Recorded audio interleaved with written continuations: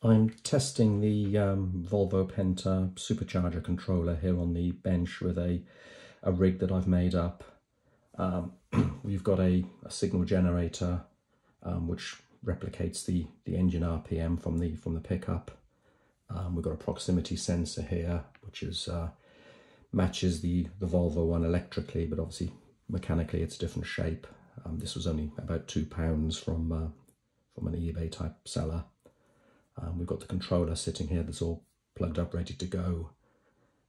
Sitting in pin 1, we've got ground with a connector there for my oscilloscope. There's nothing on pin 2. Pin 3 and 4 is the proximity sensor wiring. Pin 5 is it's the supercharger connection. Supercharger is represented by an LED here, so when that lights, that's the supercharger coil being engaged. Pin 6 is the feed from the engine. In this case, it's the signal generator, and then finally pin 7 is the 12-volt supply into the controller. The proximity sensor, you can see it's lit up. The whole system is already powered up, ready to run.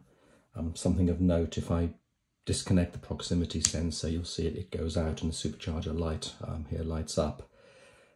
If your proximity sensor has a bad connection or it's faulty, that can make the supercharger run. So it's not this that's faulty.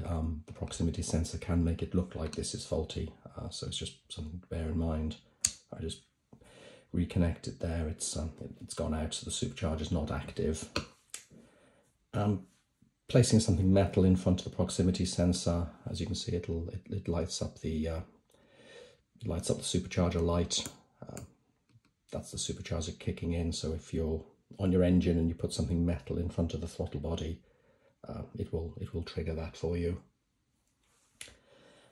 Over here, replicating the engine RPM, if I increase the RPM, basically increase the frequency coming up the signal generator, you'll see that the supercharger will light up at a given RPM.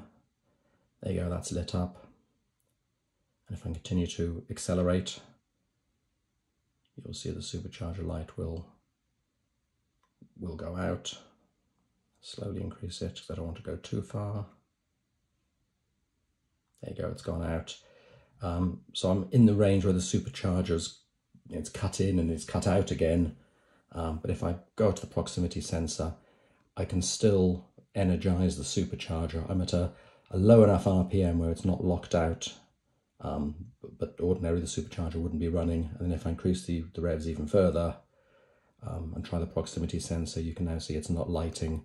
So this box is preventing the supercharger being engaged with the proximity sensor when you exceed a certain RPM. And then as I decelerate the boat, the supercharger kicks in. It kicks in a couple of seconds after you decelerate.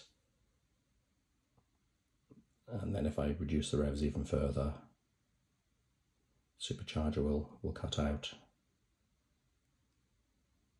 There you go, it's cut out. And then again, proximity sensor will re-energize this.